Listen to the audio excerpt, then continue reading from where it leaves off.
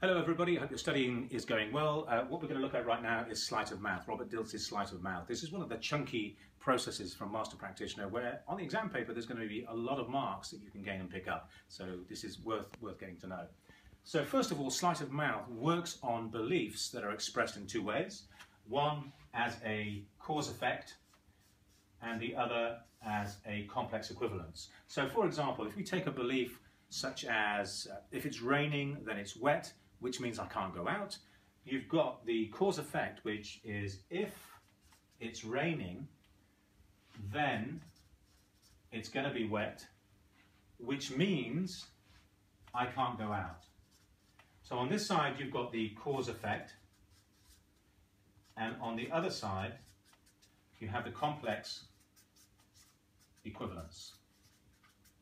So where you have beliefs expressed in this way, then you can use the Sleight of Mouth patterns very effectively.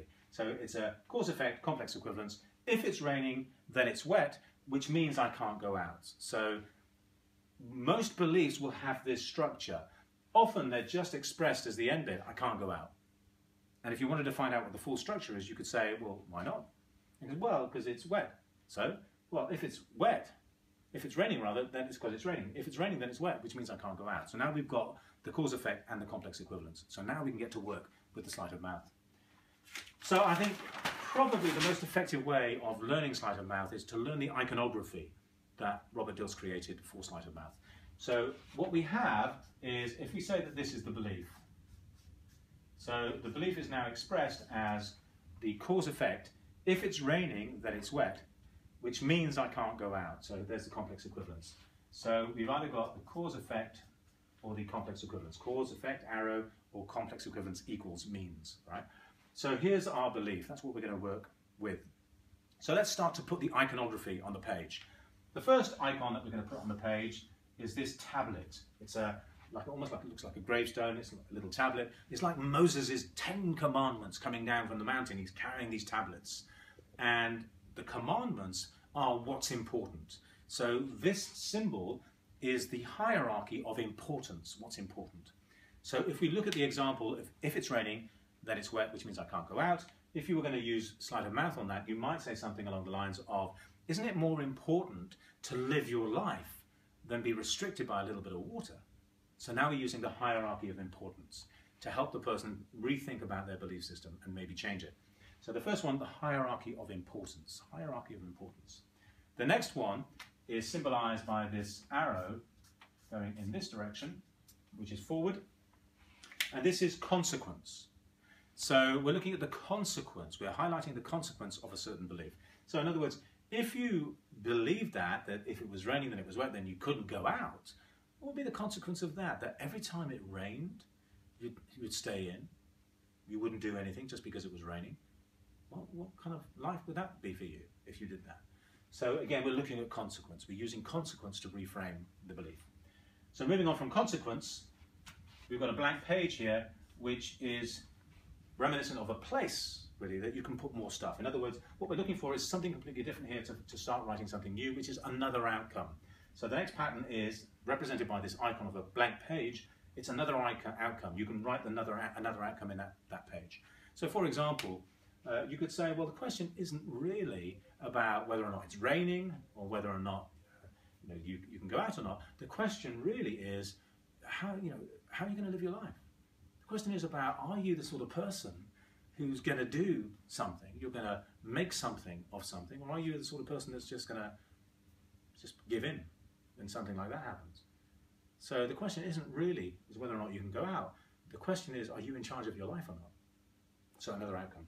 So moving on from another outcome, we have metaphor, which is, in terms of the icon, is a scroll, piece of paper. So a metaphor is a story, and a story has or contains the message or the learning. So in this case, it might be, if it's raining, then it's wet, which means I can't go out. So do you know what? I had a friend once who thought exactly the same, and whenever it rained, he'd stay in, you'd phone him up, he wouldn't come out. And then I remember one day we were all at somebody else's house and we were looking through photo albums, and what he saw were pictures of all kinds of activities and get-togethers that we'd had and fun that we'd had when we'd all got together as a group, whether it was raining or not. So lots of pictures when it was raining. And when he saw those pictures, he suddenly thought about all the things that he'd been missing out on.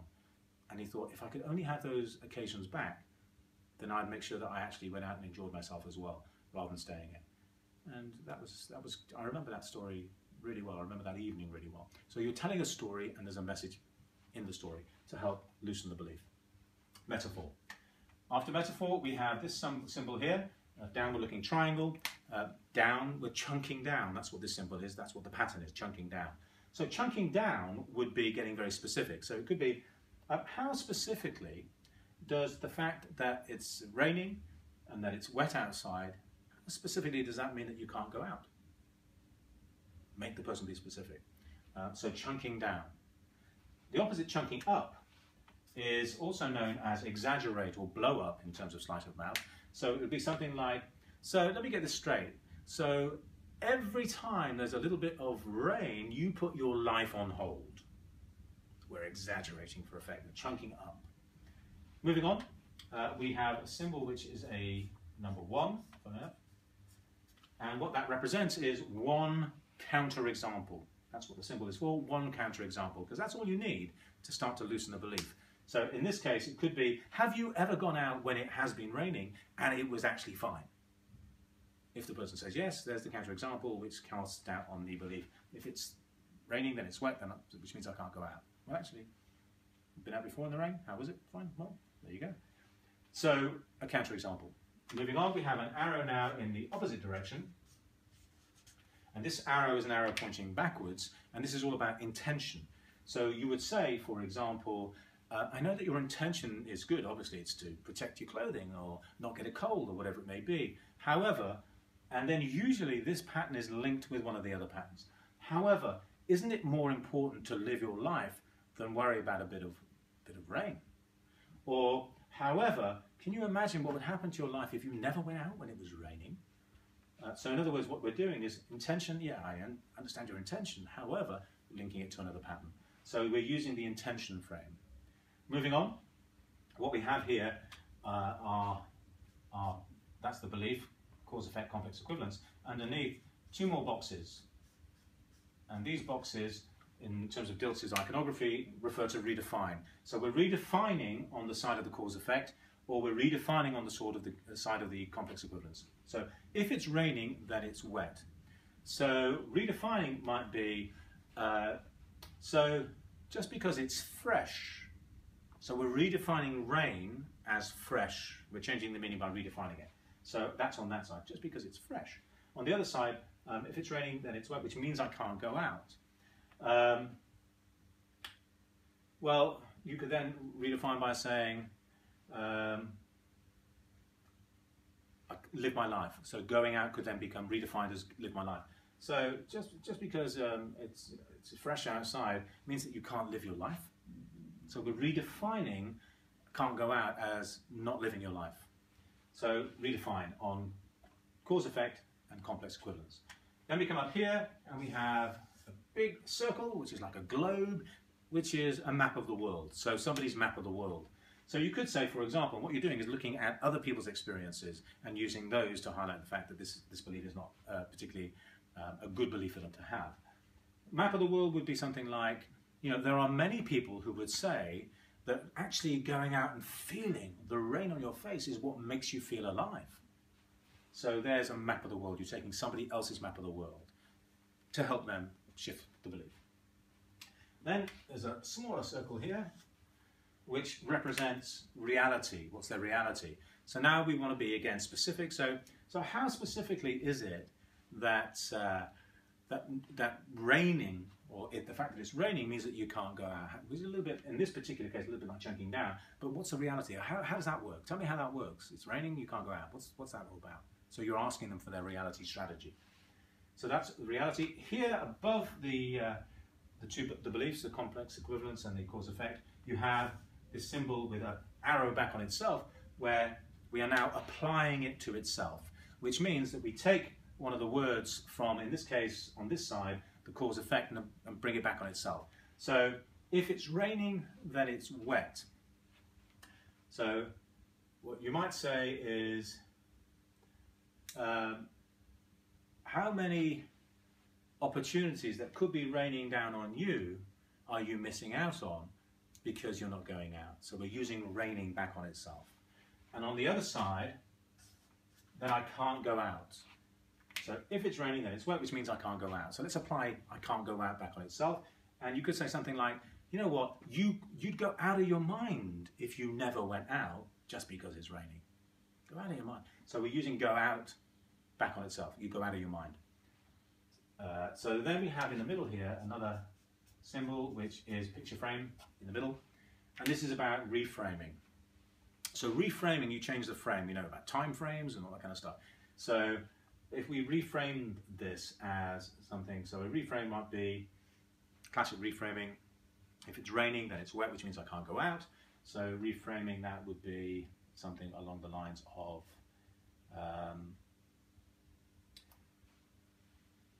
again, using the freshness. You know, isn't it great to actually have the opportunity to go out and experience nature? We change the frame. So the meaning of I can't go out is now changed to actually it's an opportunity to experience nature. So we've reframed it. It's actually not going out in the rain, it's going out and experiencing nature. How fantastic is that? So we're reframing the belief, which means, as we know, context or content reframes, what else could it mean? So we're changing the meaning of that. And then finally, we have something here which is called a meta frame. So the meta frame, that's in meta, we step outside, we're looking above, so everything is underneath.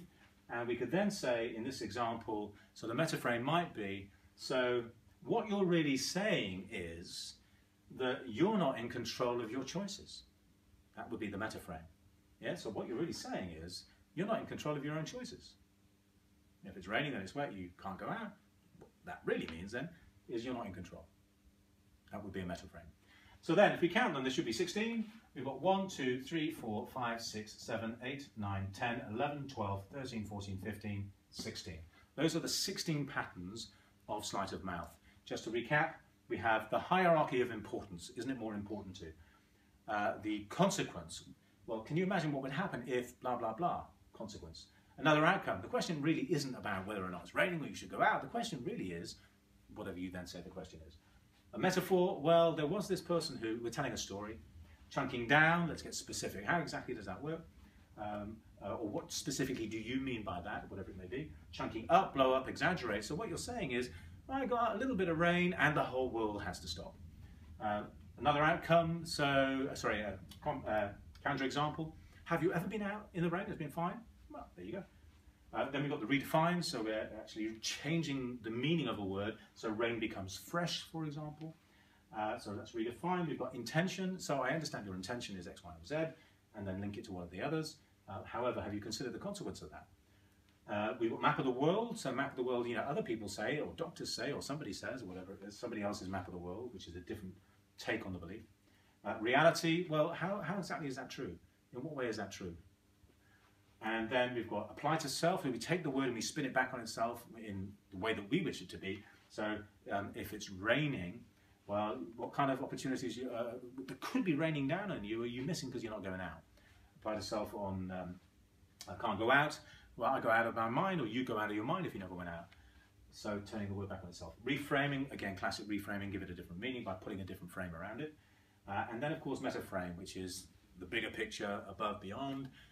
So what you're really saying is, in this case, you're not in control of your life. Cool. So those are 16 different patterns of the sleight of mouth process, if you like, from Robert Dilts. You can mix and match them, do what you like with them. However, it's very useful to have them in your back pocket because they are very, very powerful. And the best way that I have found to learn these is to learn the icons. First of all, start with these four. Draw these four. You can start with any four, but for argument's sake, these four. Hierarchy of importance, consequence, another outcome, and metaphor. When you've learnt those, then you can get to grips with what they really mean. Then move on to another four, maybe these four here. Chunking down, chunking up, redefine, redefine. Redefine on complex equivalence, redefine on cause effect. Over here, boom, boom, boom, we could have, okay, as a counter example, that's intention, that's map of the world. Then here, reality, maybe you're drawing this, this, and this. Reality, apply to self, and reframe. And then, of course, above it all, meta frame, is the meta frame. So once you get that in your back pocket, once you are able to list the patterns of the sleight of mouth, and then you can begin to link what they mean, you're going to get this pattern, this process, if you like, sleight of mouth, under your belt very quickly. You'll be able to list those, and this is where you're going to make up marks on the exam paper, so that you know your sleight of mouth. Not only do you know the iconography, you know what they mean, and you are able to list and label them. I hope that helps, and please leave some comments, some questions, and let's get sleight of mouth under our belt so we don't have to be struggling for points when it comes to the exam, because you'll get a whole bunch of points just by knowing this process. Thanks very much.